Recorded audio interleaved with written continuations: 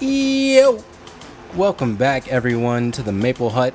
It has been around 5 years since I've done a video, and I'm so sorry for the long intermission, but we are back and better than ever, and I promise to do some more videos for you guys. So before we get this started, I just want to give a quick shout out to iTech IT. I was able to reference them throughout the process, and they were just a big help. So yeah, shout out to you guys.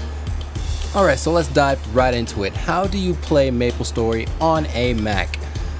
So what you want to do, first of all, is in the description I'll have links to everything you need to download. And that is Virtualbox and their extension. So click on the first link and that'll bring you here to Virtualbox's website. And what you want to do is download the OS X hosts. I've already downloaded these, but yeah, go ahead and download that. The OS X hosts. And you'll also want to download this right here, the extension pack.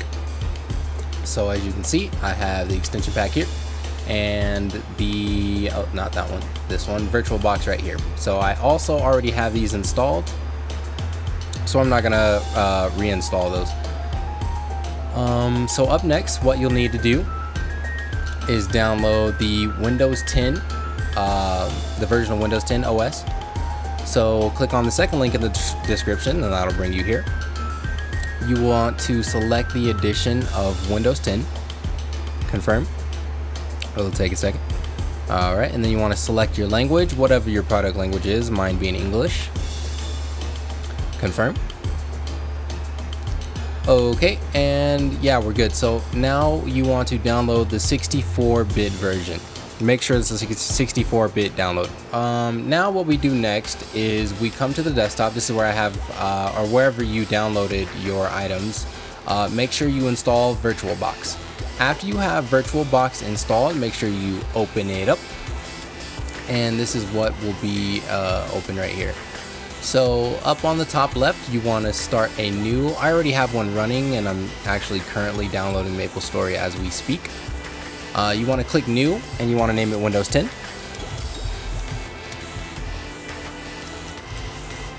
Alright, Windows 10, continue. Oh, it looks like I already have a, yeah, so I'll just change the name a little bit. Alright, continue. Okay, so right here is how much RAM or memory is going to be allocated to Virtualbox, meaning how much RAM out of your Mac is going to be allocated to Windows 10 and MapleStory, or whatever you're doing on your Windows 10 OS.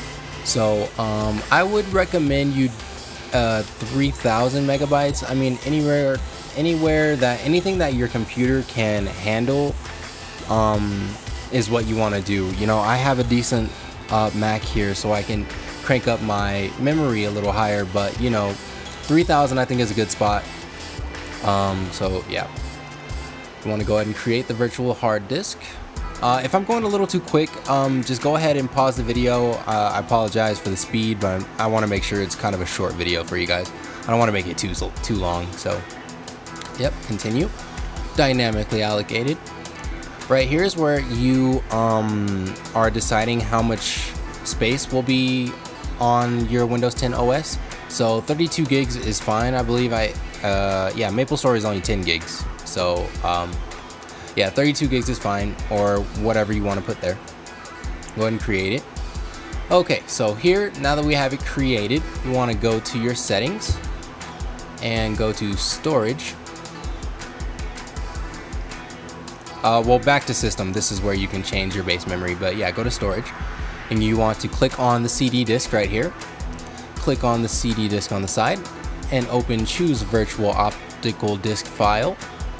And this is where the actual Windows 10 file comes in handy. So you want to go to your desktop or wherever you downloaded your Windows 10 version, mine being on my desktop.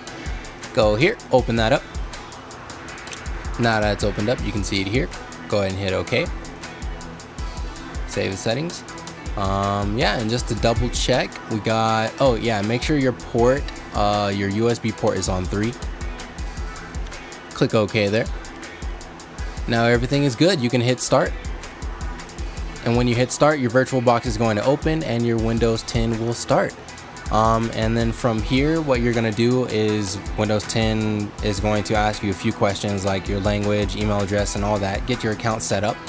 once you have your account set up, go ahead and open that Microsoft Edge and download MapleStory. It's really that simple. So I'm going to go ahead and power off this one.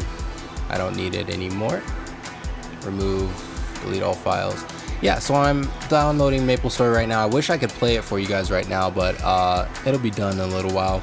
Maybe I'll do more video. Well, I'm sure I'm gonna do more videos involving MapleStory gameplay or anything like that. So whatever you guys want to see from me, MapleStory gameplay, I'm gonna be doing a lot more tutorials on this video all the time. I don't plan on stopping on that at all.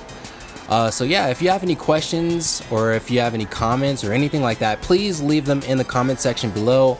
I will get back to everybody, as many people as I can, you know what I'm saying, and help you guys with your questions. Also, please give us a like and subscribe. The more you like us, the more YouTube likes us, and we like that. So yeah, have a great day. Thanks.